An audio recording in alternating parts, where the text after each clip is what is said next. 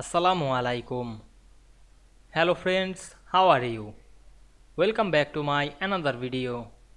In this video, I am going to show you how to remove text box without removing text in Microsoft Publisher.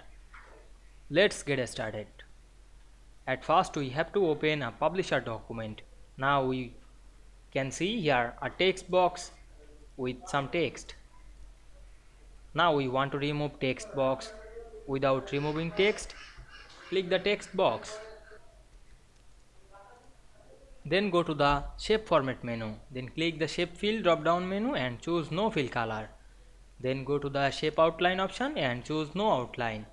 Then click outside of this page. Now we can see we remove the text box without removing text very easily. Here available the only text but not text box.